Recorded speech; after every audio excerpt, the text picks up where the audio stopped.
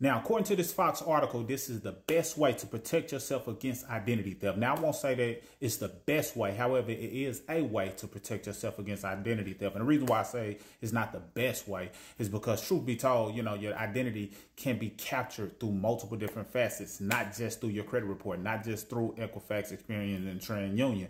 However, they do have a lot of data, as do several other credit reporting agencies, and there are a ton out there, but this is a good start. Now, I wouldn't necessarily recommend it for somebody who's going through the credit restoration journey, depending on whether if you're doing it yourself or having somebody do it for you, so that way you're not blocked from seeing your actual scores or being able to get the proper updates. However, it could be a good tool to use to your advantage, so that way people are not just running your credit trying to see if you're pre-approved or pre-qualified for certain things and sending you things in the mail.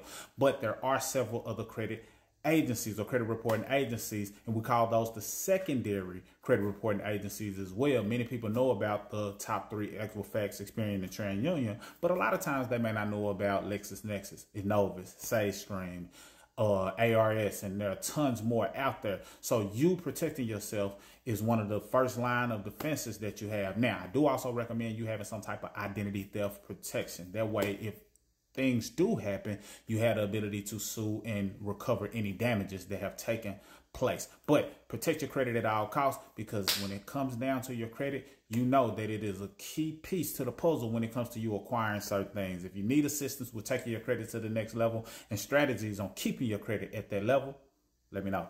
I got you. Salute.